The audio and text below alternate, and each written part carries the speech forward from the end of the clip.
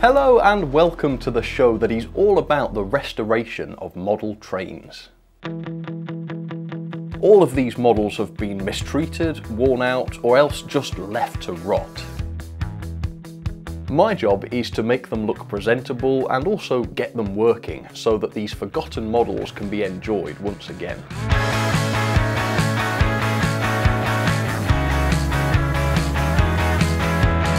But there is a catch. Each repair job has a time limit, and that is decided by the all-knowing time-o-matic machine. If the time runs out before the repairs are complete, then the trains will be left to the mercy of the evil scrap man.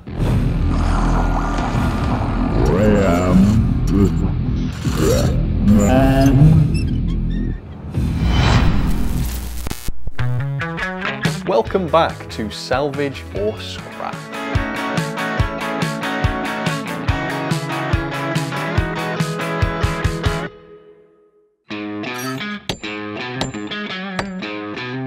Well, we are back for one final visit. So let's take a look at this season's very last total tank engine. Busted boiler. Poorly pannier. Alright, so the final Loco of the series is this Hornby 57XX Great Western Pannier tank engine from 1977 that cost me just £19. Let's take a closer look at this 45-year-old tank engine to see what the problems might be. This Loco is utterly filthy. It looks like it's been kept out in somebody's garden somewhere. Nevertheless, under all of the filth, the parts do seem to be all there. The only major problem is this crushed front coupling, which almost makes me think that the Loco was dropped on its front end, but this probably means that I will end up replacing both of the couplings with some nice new modern ones. So, cosmetically, it's definitely going to need a bath, but I don't think there's too much work to do there. So, does the Loco work? Let's test it for the first time and find out.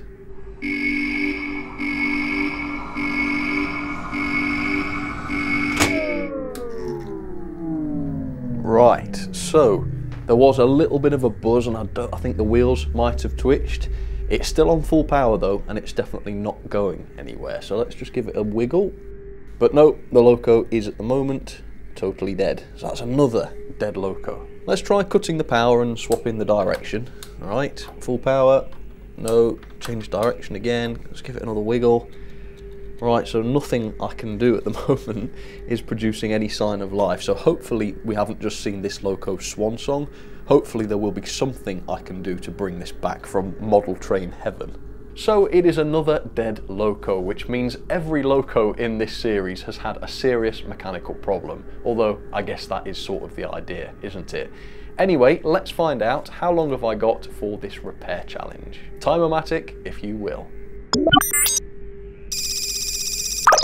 Oh, okay, 25 minutes. So 25 minutes is always really tight when you don't know what the problem is with a Loco.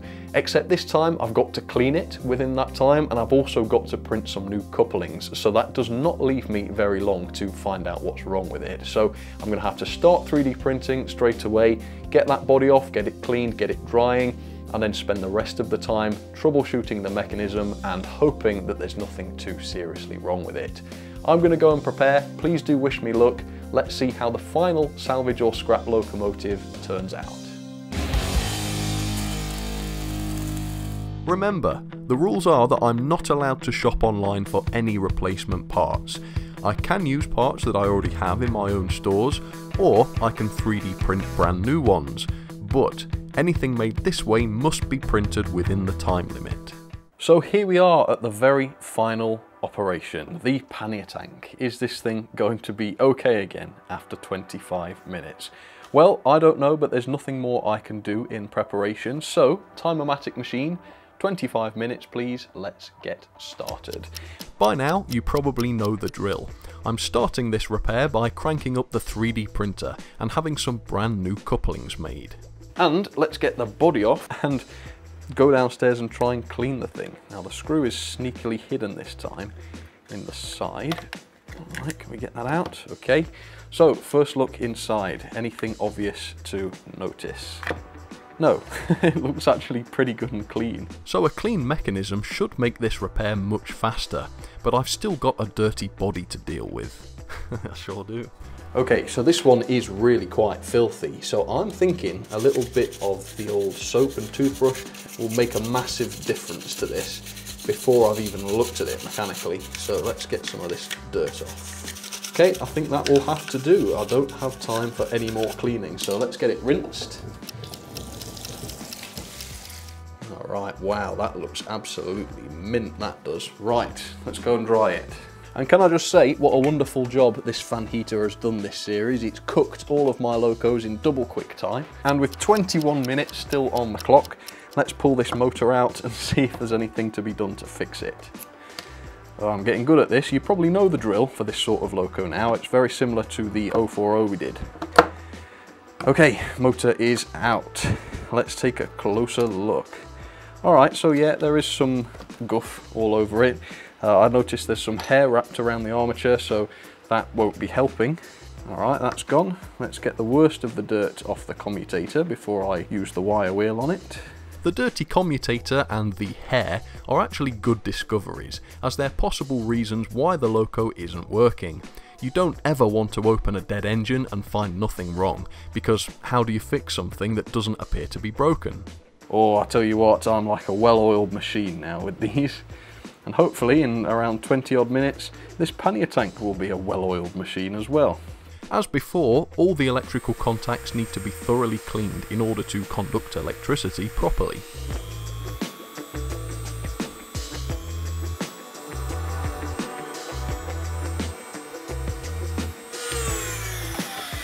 Alright, very nice. So, how is the magnet on this motor?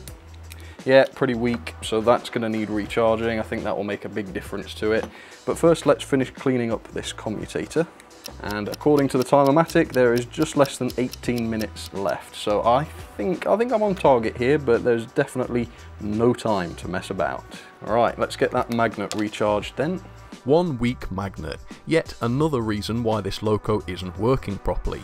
That's another thing that I can fix quite easily. Is that better? It should be better.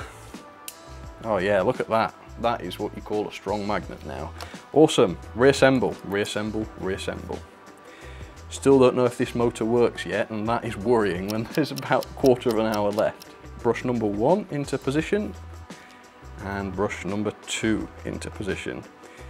And once this is in, we'll get some power to this motor and find out for the first time whether it's actually going to work. Would somebody get this motor some juice, please? Okay, here we go. Oh dear, no sign of life. It did work, and then it stopped. But with a little coaxing, the motor slowly came back to life. Doesn't seem the happiest motor in the world, I have to say. But it does seem to be working, so I think we'll persevere with it. We'll persevere. If the Loco is poorly when it comes to cleaning the wheels, then there might be more to do. I might have to replace the motor. But we still have to take a look at the chassis itself. So I think what I'll do is remove the couplings, because these are going to have to be replaced anyway. So the couplings can go, don't care what happens to those, but I will need the screws, so take care of those. Okay, base keeper plate, that can come off. If the motor is a little on the weak side, I desperately need to make sure the wheels are turning freely with no tight spots or friction. So thorough cleaning and lubrication will be very important here. So the pickups do look a little bit dirty, and they don't seem to be adjusted perfectly either, so let's make sure those are clean. Now these are quite corroded, which suggests they have not been used in a while. If a Loco's been run recently, there wouldn't be any rust on the pickups where it makes contact. Okay, so those are clean. Let's get some oil onto those axles. All right, how's that? That's looking better. Let's put some oil on the coupling rods. So I reckon this Loco, I think this one was probably quite well looked after back in its day, because it's not that filthy on the inside. It's not so good on the outside, so I think it's just been left somewhere bad. But inside, where it's been protected from the elements, I would say there's good evidence here that this was a well-loved and well-looked after locomotive. So again, that's another good reason why you would want to get this thing going. All right, basekeeper back in position. The 3D printer is going to have to get a wiggle on. I'm actually doing the same 3D print that I did for the princess, but annoyingly I can't remember how long that took. So we'll just have to hope that it's in time. But I think the princess was a short one, wasn't it? So it should be done before I need it. Right, let's screw the motor into position. I need the wire under that screw, otherwise the capacitor won't be connected. You don't really need the capacitor, but I found that it protects the motors a little bit, reduces arcing a touch. All right, good. Let's lubricate the worm drive. A little bit of silicone grease on there, very nice, lovely stuff. But you wouldn't want to eat it. And now let's power up the Loco and see if we can get this to work. Fingers crossed, please, everybody, fingers crossed. On the first assembled test, there seems to be something not quite right.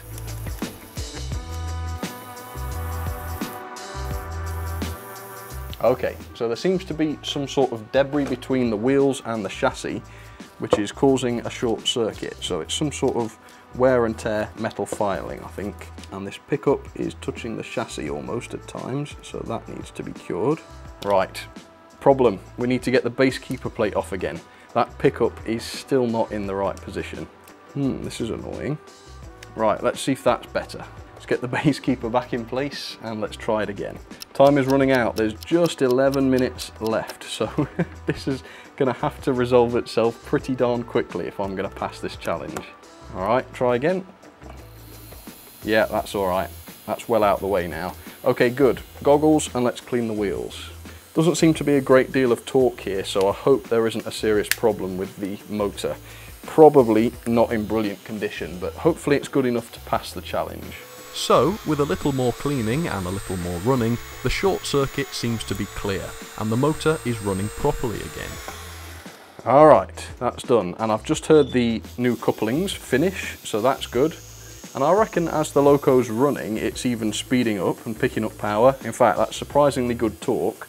If a Loco had a problem with the motor, I would expect the speed to drop very dramatically when I applied pressure with a cotton bud like that, but it did not do that. So I think this Loco has just been sleeping for many years, and this short run, which has only been a few minutes, has really brought it back to life. Okay, I think the wheels are now pretty much clean, very nice. Okay, stop, and let's get that body and see about refitting it. Right, is it dry? Oh yes, it is. It looks good, that. Yeah, nice looking body now. That's fantastic. How good is that? Put the body back on, and then that really annoying screw, which to avoid messing about with, I'm just going to put it in the claws of my pliers and maneuver it into place and screw it in. Haha, very cool. And let's go and grab those couplings and put them on. The new couplings are finished, so all that's needed now is for them to be reassembled and then fitted to the locomotive. Okay, all right, couplings. Let's put these together. The reliability of that 3D printer is just outstanding. Look at these, such good, perfectly usable couplings. Might be a little bit of a problem that they can't pivot. So I don't know if you'll be able to couple any large wheelbase wagons, but I personally just like seeing these more modern couplings. But if these aren't any good, I suppose you could change them back again. And then there's time for just a quick test by applying power to the wheels just to verify, and then I think we're done.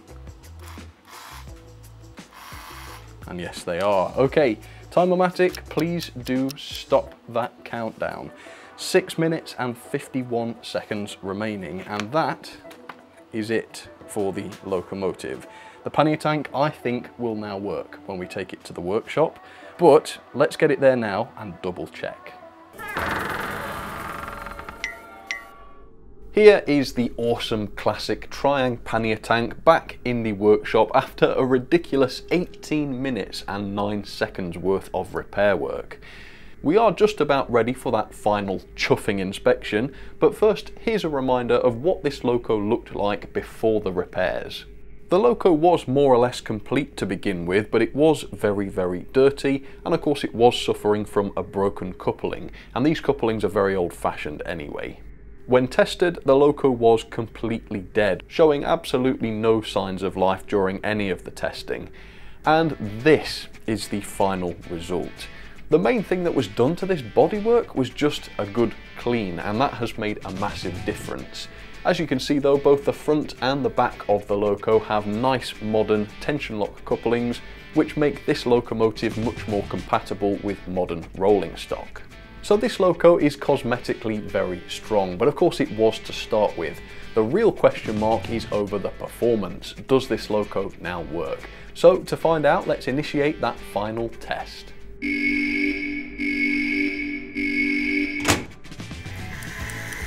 And she is off. Oh yes.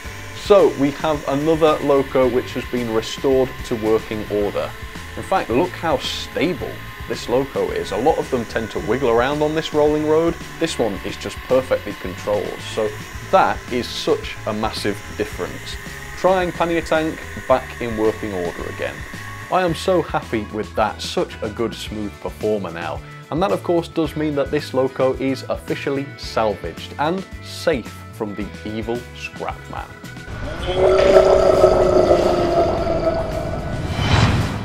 Let's take one final look at the ranking for this season of Salvage or Scrap, and as you can see I finally managed to beat the Princess time by over a minute, which is crazy. It also means that this engine is fit to return to a model railway. And if you'd like to own this locomotive, it is now listed on eBay, so you can visit the links down in the description for your chance to own this newly salvaged Loco. For the time being though, that will just about do it for this season of Salvage or Scrap.